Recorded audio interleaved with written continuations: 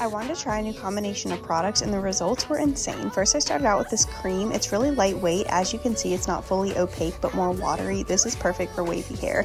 Then I went in with this jelly, which again is more of a milky consistency, which tends to mean that it's hydrating. After scrunching out excess product and water with a t-shirt, I like to apply a foam or a mousse as my final styler. Today I grabbed this defining foam that always gives me really great results, and then after diffusing I scrunched out the crunch with this oil, and these are my results, and they are so close to my bowl method results. It's hard to capture on camera, but my hair looked so curly.